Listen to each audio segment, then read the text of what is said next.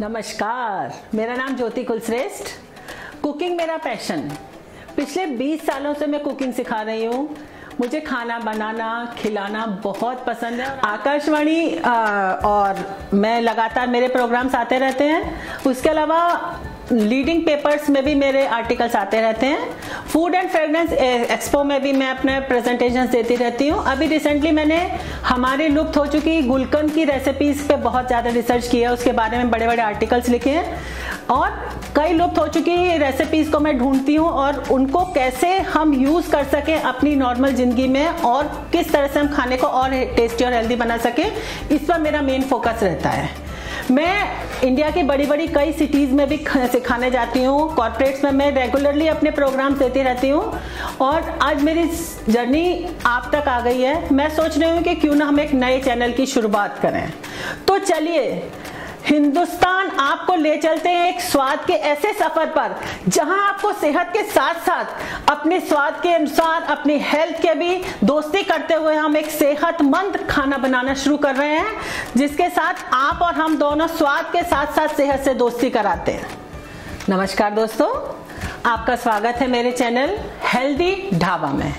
जैसा कि आप सबको पता है कि जब हम कोई चीज़ की शुरुआत करते हैं, क्योंकि ये मेरा पहला एपिसोड है तो हम भी अपनी शुरुआत करेंगे कुछ मीठे से।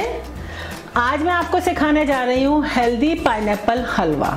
सभी ने सोचा होगा कि हलवा और हेल्दी, जी हाँ, आज मैं आपको हलवे को एक नए रूप में बनाना सिखाऊंगी जिसमें कि हम घी या तेल का बिल्कुल भी उपयोग नहीं करेंगे। आपको सुन के थोड़ा आश्चर्य जरूर होगा, पर ये मेरा आपसे प्रॉमिस है कि बनाने के बाद आपको स्वाद बहुत अच्छा मिलेगा। साथ ही साथ सेहत के साथ हम स्वाद की दोस्ती कराने का जब वादा कर रहे हैं तो हमें वैसे ही रेसिपी आपको सिखाना और देना है जिससे कि आप स्वादिष्ट के साथ साथ सेहतमंद भी रहें। तो पाइनएप्पल हलवा मैंने इसलिए चुना है क्योंकि पाइनएप्पल एक ऐसी चीज़ है जो कि हर शहर में 12 महीने उपलब्ध है। ये बहुत टेस्टी है और ऐसा सुना और कहा और पढ़ा जाता है कि ये बहुत हद तक हमें वेट लॉस करने में हेल्प करती है। जब कभी हम वेट लॉस प्रोग्राम पर या हेल्दी फूड के बारे में बात कर रहे होते हैं तो हमें मीठे से बिल्कुल ही दूर रखा जाता है कि नहीं, मीठा तो जहर है, नहीं खाना। बट हम आपको एक नए रूप में बनाना सिखा रहे हैं पाइनएप्पल हलवा, जो कि आपका टेस्ट चेंज करेगा। और मीठे की शुरुआत हो, जब आपका बहुत मीठा खाने का मन हो तब आप इसे बहुत अच्छे से खा सकते हैं। तो शुरू करती हूँ। पहले बताना चाहूंगी कि हमें इसमें क्या क्या चीजें चाहिए। दिस इज वेरी, मतलब आप सोच भी सकते हैं कि इतने कम इंग्रेडिएंट से हम बहुत अच्छा कैसे बना सकते हैं। तो हमें इसमें चाहिए पाइनएप्पल, थोड़ी सी शुगर और रवा। इसका रेशियो रहेगा कि हमें 1 पाइनएप्पल के साथ 1 कप रवा लगेगा और ओनली 4 टेबल स्पून शुगर लगेगी। आपको एक पाइनएप्पल को स्लाइसिस में कट लेना है और उसके बाद इसे थोड़ा सा क्रश कर लेना है। ये कोई ज़रूरी नहीं है कि आप इसको पूरी तरह पीसें, आप इसे चर्नर में क्रश कर सकते हैं या फिर आप इसे ग्रेट भी कर सकते हैं। अभी मैंने आपको पाइनएप्पल हलवे में क्या क्या सामग्री चाहिए वो बताई थी। अब हम शुरुआत करते हैं कि हमें पाइनएप्पल को हाफ क्रश करना है। यदि आप मिक्सी में ले रहे हैं तो उसको चालू बंद करके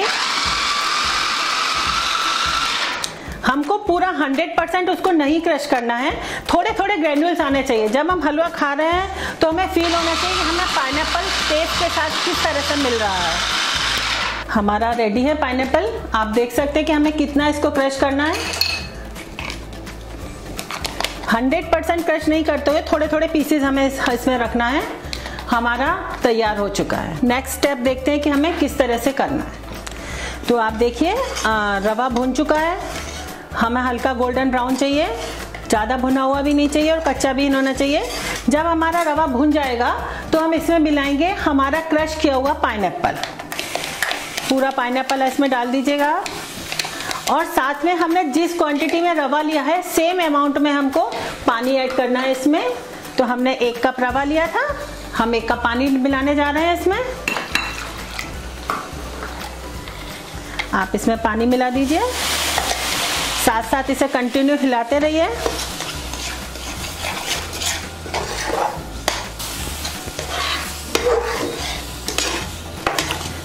और पानी मिल जाएगा तब हमें इसमें शुगर ऐड करनी है। एक पूरे पाइनएप्पल और 1 कप रवे के साथ हमको 4 टेबल स्पून शुगर लेनी है।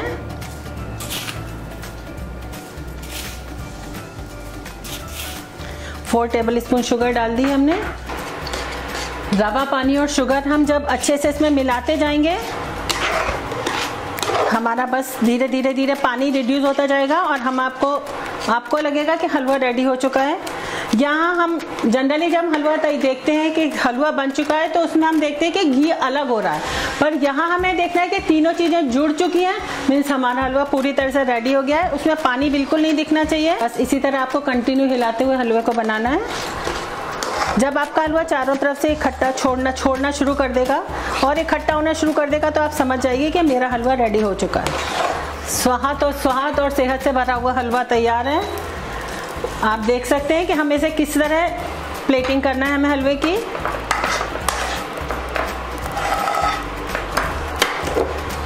हमने सारा हलवा जितना भी हमने बनाया है उसको एक अच्छे से बाउल में निकाल देंगे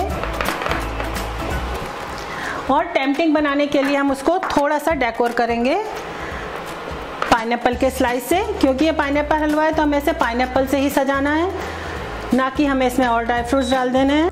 हमारा हलवा बनकर एकदम से तैयार है। आप इसे खाएं, बहुत मन से खाएं, क्योंकि ये आपको टेस्ट के साथ साथ सेहत भी देगा और आपके वेट लॉस करने में हेल्प करेगा।